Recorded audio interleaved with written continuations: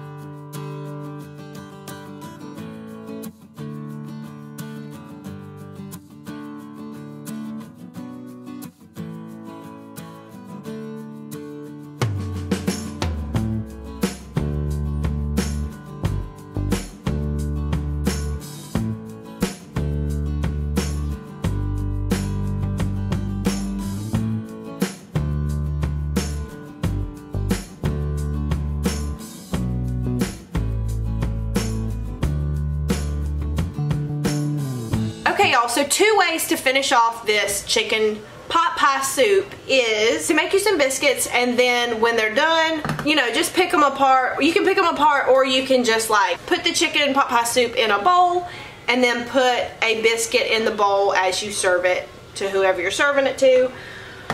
But if you want to go easier than that, my personal favorite is buy some pre-made croissant rolls.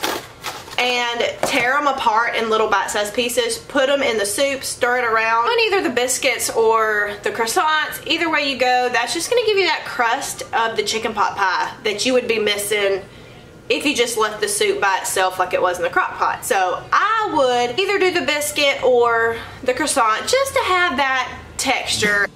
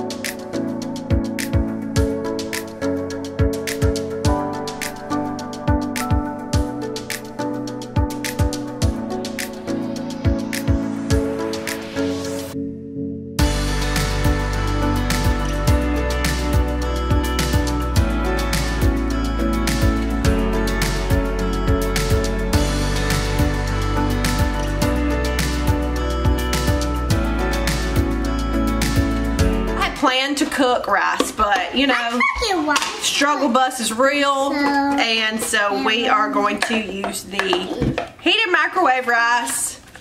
And you know what? It's gonna be fine. You can stir it for me. Okay, stir it.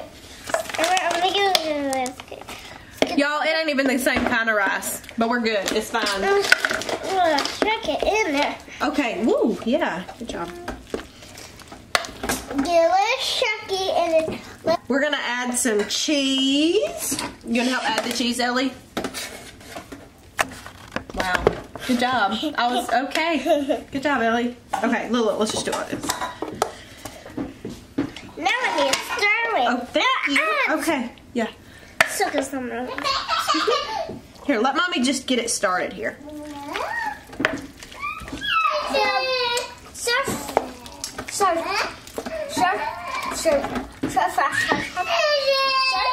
You think that's enough cheese, or do we need more cheese, El? Some more cheese. Yeah. Can you really have too much cheese? I don't think so.